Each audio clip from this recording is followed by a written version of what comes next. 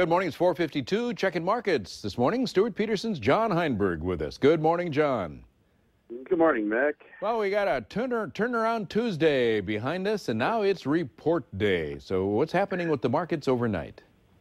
I'll tell you, if you're up for volatility these 3 days this week, could be fairly interesting.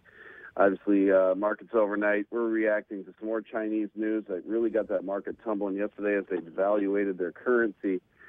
That really hit the commodity sector very hard, as well as the equities. And then we get another devaluation again last night. So we're coming off our lows here now. We have beans down almost 10 to 11 cents lower on the overnight.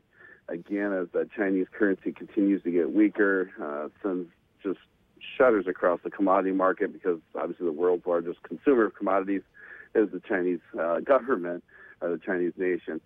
So, but with that, now I think we're starting to settle into the report. We got corn and wheat at least getting back in positive territory. Beans at least 5, 6, 7 cents off their lows.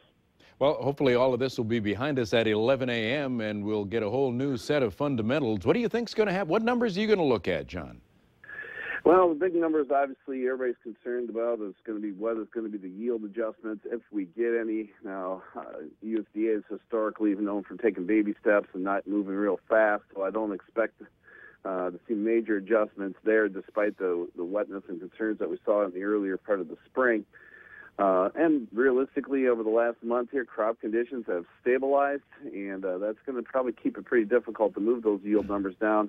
So then we got to see if they do any real adjustments in terms of the acreage, especially on the bean front. Seeing what happens there. There's still a good portion of this crop that was either not in or got in late.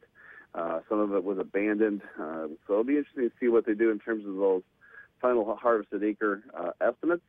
And then obviously beans, where are we at in the supply picture? Basis levels in the countryside suggest things are pretty tight. Mm-hmm. And so we'll have to see if they continue to make adjustments. One thing we've seen, obviously, is a lot of animals out there, and they're eating a lot of feed. Right on. All right, a lot of farmers in the combine this week up here. Say something good about the wheat market, or can you? Well, about the best thing I got for wheat right now, other than the global supply picture is so heavy, it's going to keep any rallies in check. We're watching that dollar with this whole Asian currency situation. We're kind of turning into a bit of a trade war situation that could be arising here. Dollar's trying to break some support levels this morning, and that's another reason I think the commodity markets in terms of the grains are coming around a little bit here. If they can break through those levels and get that dollar to weaken, that could just be encouraging to that wheat market.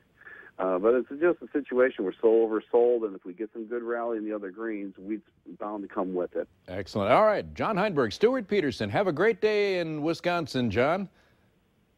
You too. Have a great day yourself. All right, thank you. All right, coming up next, a check of the forecast and a preview of what's coming up next on the Valley Today.